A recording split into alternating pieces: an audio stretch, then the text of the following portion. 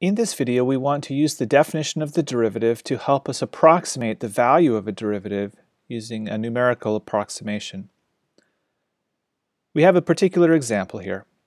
Given a function f of x that's equal to 2 to the x, we need to use the definition of the derivative to find the value of the derivative at x equals 2 with 4 digits of accuracy using numerical approximations. The way that we're going to do this is we need to start by remembering the definition of the derivative. The definition of the derivative says that if I want to calculate the slope of a function at a particular value of a, I'm going to calculate the slope between the value f of a and the value f of a plus h, where h is some distance between the two x values. And then I need to take a limit as h goes to 0. In order to do this calculation, we're going to start by writing down a formula for our definition of our derivative.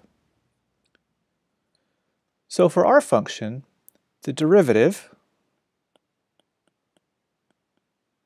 at x equals 2 is going to be defined by the limit as h goes to 0 of my function at 2 plus h, where this 2 came from the x value that we wanted, and then we're going to subtract f at 2 and then divide by h. So this fraction is called the difference quotient. This fraction called the difference quotient calculates the average rate of change. And we're between 2 points, so here we're calculating the average rate of change, the change in f over the change in x, as we go from 2 to 2 plus h. And so this average rate of change is not the derivative, but it's going to approximate the derivative. The definition of the derivatives is taking that average rate of change and finding out what happens as I take a limit as h goes to 0. All right, so this is the definition, and we start by just writing that down. The second step is we're going to use the formula that the function f of x is 2 to the x, and we're going to use that in each of these spots. One, we need to evaluate it at 2 plus h, and second, we need to evaluate it at 2. So if I'm going to calculate f of 2 plus h, the h is going to replace my x, and so I get 2 raised to the power 2 plus h. When I calculate f of 2, it's 2 raised to the 2 power, which happens to be 4.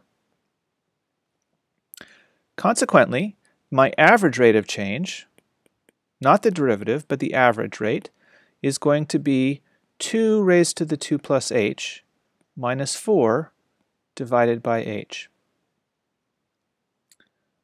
All right, so this is the formula that I am calculating in the average rate of change. And so I want to now calculate a limit of this. We need a limit as h goes to 0. So we're going to approximate it using a table. My table is going to have my variable, which in this problem is h, because our h is supposed to go to 0.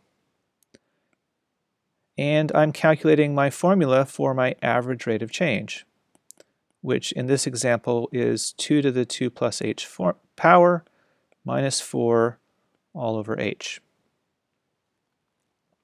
Now, because the definition of the derivative says my h is going to 0, I need to create a sequence of h's that's actually getting closer to 0. A really popular choice for this is to pick a sequence like 0.1, so that's a tenth, then 1/100th, then 1,000th, maybe then a 10,000th. And I'm going to use these h values, so these are my h values, and I'm going to substitute them into the formula so that I can find out the value of the average rate of change.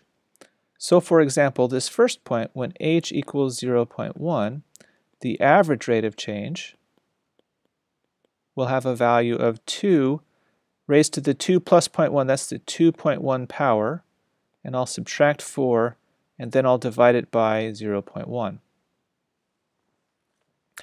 And if I get my calculator, 2 raised to the power 2.1 minus 4 and divide it by 0.1, I get a decimal value. So this is part of why it's an approximation. 2.870939 rounded at that last step. Now, because my problem asks me to find the answer to 4 digits of accuracy, I have to include at least the first 4 digits. And I'm always going to include a couple extra to see if they've stopped changing or not. So the first entry in my table will be this value. I'm going to do the same thing for each of the different values.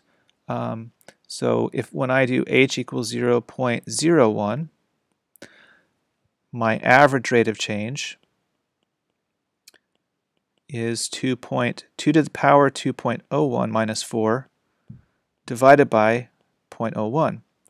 And on the calculator, so my next entry in my table is 2.782220.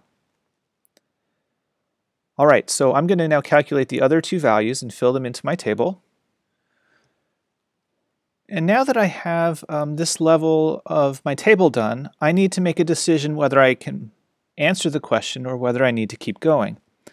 So the idea of convergence of a limit is that these values, my value should be converging to some number.